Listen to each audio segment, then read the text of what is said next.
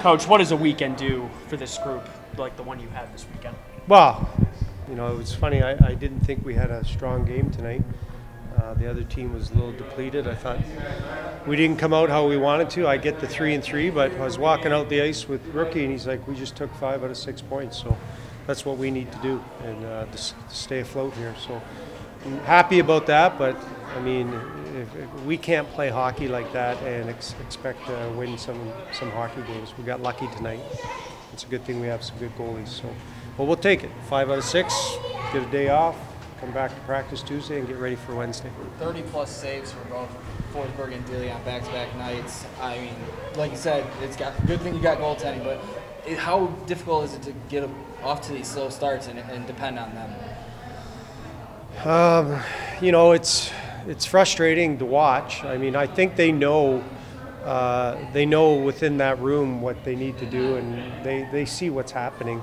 It's just teams are jumping on us, and they're just hemming us in our end. I mean, it could be the shot clock's a little high for outside shots and stuff like that, but still, we can't give up those shots.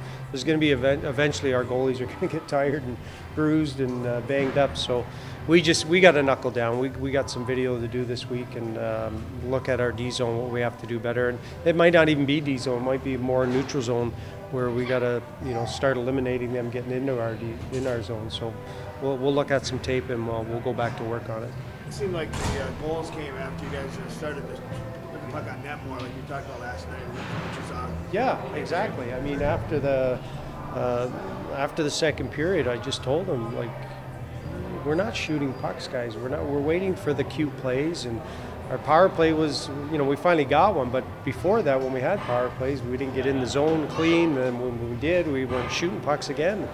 I'm like, guys, we just got to put pucks on net and see what happens. That's all they were doing.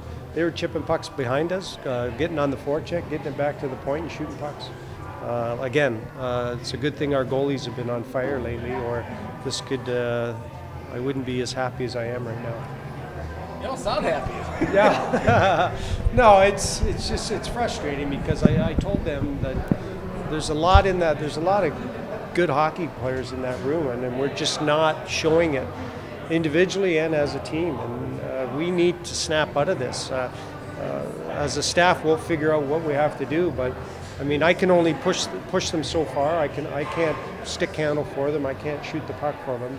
They have to do that. So I guess it's a development league, and they have to learn that. Because if they don't learn it, they're not going to go too much farther than this. Carlson with a pair of goals and back-to-back nights. How has his game developed over the? He's been He's been solid all year. He's had a couple of hiccups, but that's normal. But he's been real. He just goes about. If you don't notice him, it's probably better, and then he's having a good game. And, sometimes when you do notice players, they're having a bad game. So he just goes about his business and gets the job done. And of lately, he's just been in the right spot at the right time. And what does he do? He shoots a puck. So I know you've been busy with your game tonight, but obviously, I don't know if you heard, but Crawford went out of the game today up in Chicago. Are you worried that maybe Forsberg or Delia might get the call up? Well, we saw that when we walked in. We heard right away, but I'm sure somebody's going to go up. I'm not sure who, and I don't know how bad it is in Crawford. So we'll see, but just as long as they leave us one of them, we'll be happy. Good. Thank you, Coach.